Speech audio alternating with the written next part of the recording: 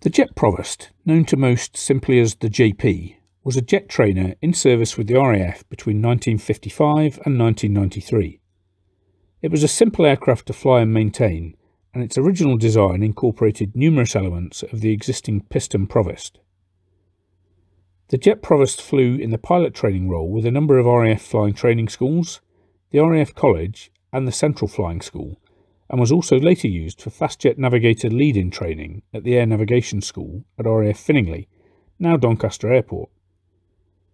It was eventually replaced in RAF service by the short Tucano. Jet Provost served with a number of foreign air forces in a light attack version armed with machine guns. These were produced initially as the T-51, T-52 and T-55, and subsequently as the Strike Master. Almost 150 of the more potent Strike Masters were built and exported, armed with a combination of twin machine guns, rockets and bombs.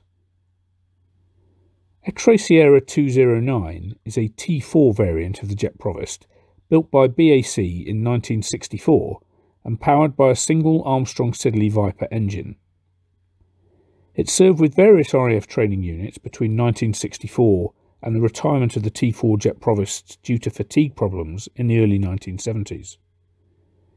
X-Ray Sierra 209 had the distinction of serving with the McCaw's Air Display Team during its time at RAF Manby in the mid-1960s. The aircraft was purchased from a private seller at Bruntingthorpe and delivered to the Solway Aviation Museum in 2006.